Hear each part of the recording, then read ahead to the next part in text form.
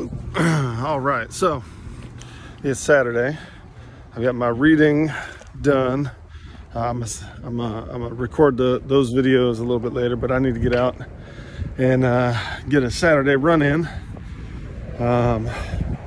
So looking at a mile, maybe a mile and a half today, I don't know.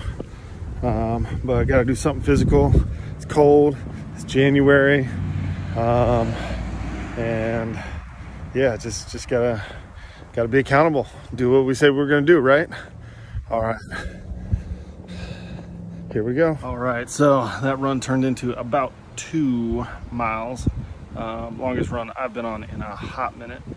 But yeah, I wanted to give my thoughts on the reading for today. So today, for How to Win Friends and Influence People, the chapter was talking about planting ideas and letting other people take credit, because what we should be going after is results, not credit, right? So if I'm able to gently persuade someone or plant a seed of an idea and let them mull it over, think it out, and ultimately come up with taking ownership of that idea, it makes it easier to implement, and you have much better results. But you do have to be wary that you're not going to get credit for it. And I know in today's world, a lot of people want credit. So hey, you got to ask yourself: do you want credit or do you want results?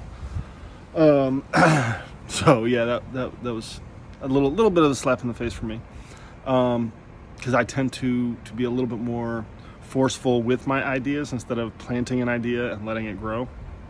And then in the Atomic Habits today, this book is starting to get a little bit deeper, and it was talking about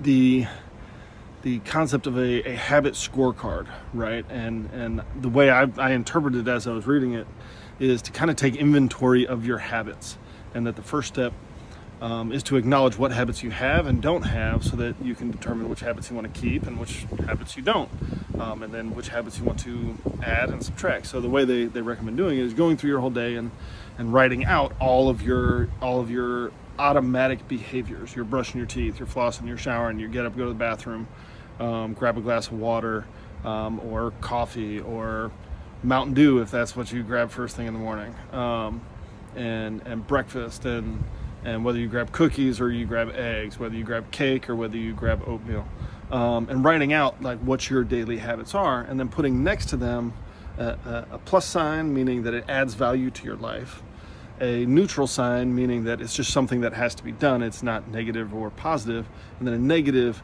meaning that it does not help you in moving toward whatever your goal is. And so the positive negative isn't necessarily good bad, it's just whether it's moving you towards your intended goal or away from your intended goal, because the good and bad concept can dilute things a little bit, because they use, for instance, if one of your habits was eating a peanut butter bagel every morning, and you're trying to lose weight, that would be a negative because it doesn't help you towards your goal.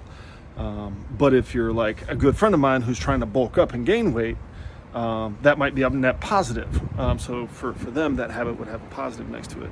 So don't think necessarily in terms of good and bad when it comes to your habit inventory. Instead, think in terms of, is it moving me towards my goal or moving me away from my goal? And I really like that, and excited to see where we go on the next couple steps in this book as far as developing habits and removing habits, because that is ultimately what's going to dictate our future. 3, 4, 5 years from now is going to be the habits that become solid and automatic today. So got a couple more things I got to take care of today, and I will be back on the camera. Boom. All right, good evening, guys. Finishing up the day strong. Got all my habits in today. The one thing that I didn't get done yet, but I'm going to do as I'm getting ready for bed, so I can show you tomorrow, is I'm going to take the time to actually do that habits inventory. And who knows, maybe I'll show that in tomorrow's video, maybe not, I don't know. But I'm going to get that done and see if that is productive with reading the rest of that Atomic Habits book. So you guys have a good night. Keep it up. Stay accountable.